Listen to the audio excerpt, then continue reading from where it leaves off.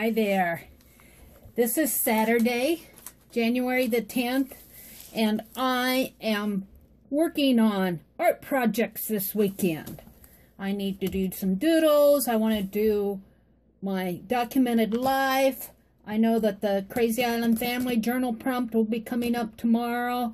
And I want to work on another project called Life Questions, LQs, Life Cues. This is being hosted by, here on YouTube, the one that I'm following is being hosted by Monica at bcdoula. I think I'm pronouncing that correct. There's a link in the description box below.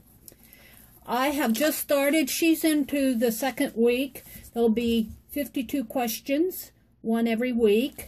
And you do a response. She asks a question and you do a response. So I knew that I wanted to do it when she first announced it.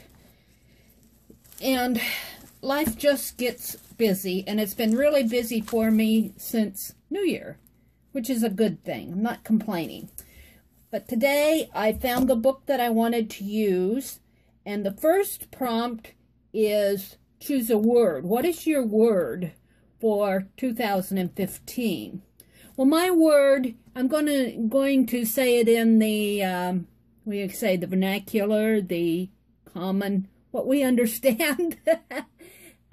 Word is letter, L-E-T-T-E-R, meaning a piece of written correspondence. You know, anyone that's been watching my videos knows how much I really enjoy letters. And I've been writing letters to my YouTube viewers in lieu of sending out letters. But I'm getting inspired to write some letters. So that's kind of my word for this year in the non-vernacular. I'm going to call it epistle, which basically means a letter. So I chose my book this morning, and the book I chose was this calligraphy book, and it's a handbook for the beginner, and I got it on sale. I was looking for the price, and I think I got this book for, I can't tell. I think I got it for 98 cents. Either 98 cents or $1.08 at a library sale. I'm going to take the cover off. You can see it has a, oh no, I got it. Look, there's a 25-cent mark here. So I don't know what I paid for it, but whatever I paid for it, I'm going to use it. And instead of using, it's a handbook where you practice writing in italic. You do all these different exercises in this book. Well, I'm not going to use it in the horizontal format. I'm going to use it in the vertical format. So I am going to be opening my book like this. And all the text is going to be like that, but that's okay because I'm going to be covering up a lot of this text. I may be pulling some pages out. You know, pages like this I may want to rescue. I may want some text. There's plenty of text in this, and in fact, as I get working on the pages, there's a lot of pages back here to practice on. And I think this page, the numbering of these pages go to page 80. Well, the last numbered page is 83, so 84. Ooh, I like this. I may pull this out for my documented life project. Oh, look, and this talks about making a hand-sewn manuscript book. Oh, neat. I may say that, too. That's way at the back. So, I'm going to use this book in the vertical format like this. I'm going to, Monica has her book all decorated, and I'm not going to spend a lot of time decorating it, but I am going to put L-I-F-E, where's my L? Life. I might have to double up some of these letters. L-I, put the I like this. L-I-F-E. F-E. There, life. Life. Q's. My S is entirely too large. I might have to find a smaller S. Or I might go with that and put the apostrophe. I might make this S a little bit smaller. And I'll probably fit in the year here, 2015. But I want to get started. I'm not going to do the cover today.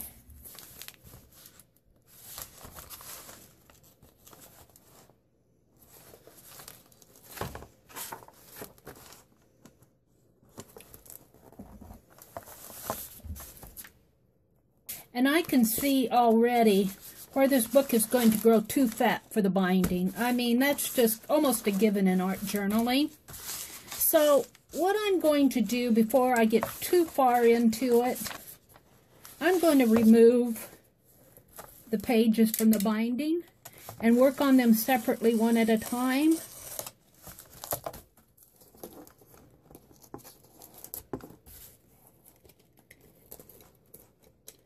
Nice big old thick glue there, though, isn't it?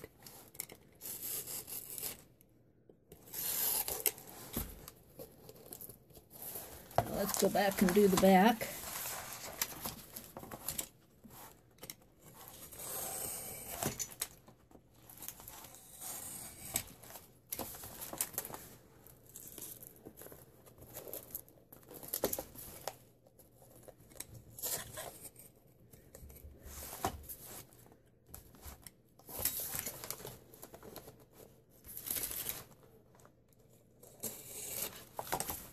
Okay, yeah, I think I'll be happier, and I think what I'll do is expand this. I'll probably cut it there and expand the spine. I may keep that spine because I like the name of the book, but this way I can work on the pages separately.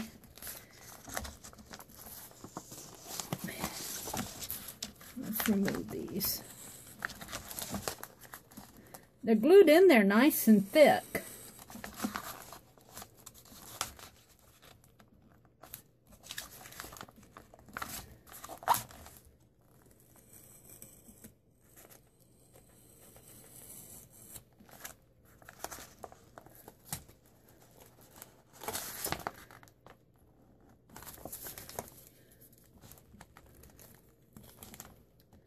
Almost like ripping a seam out of a article of clothes.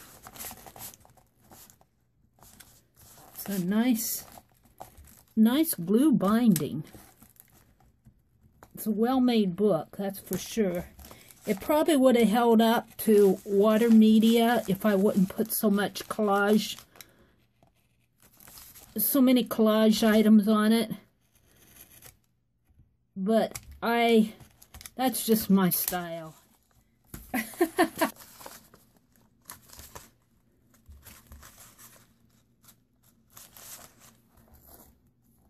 Now, I'll have to go ahead and separate all these pages. I think was it Shannon who did the heat gun trick on the glue?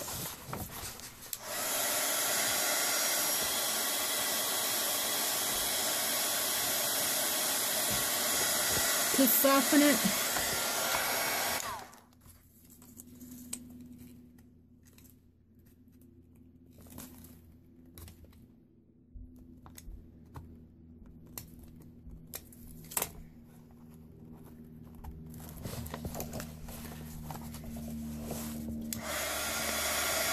I learned so much on YouTube from different people that I forget which video I saw it in.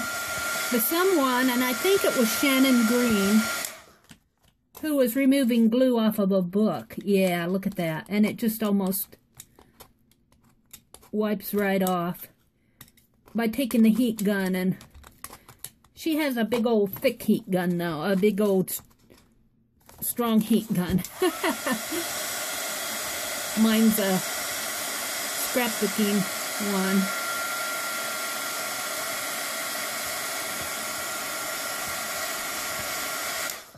But you get the idea. Look at that. And I'll go ahead and do this offline.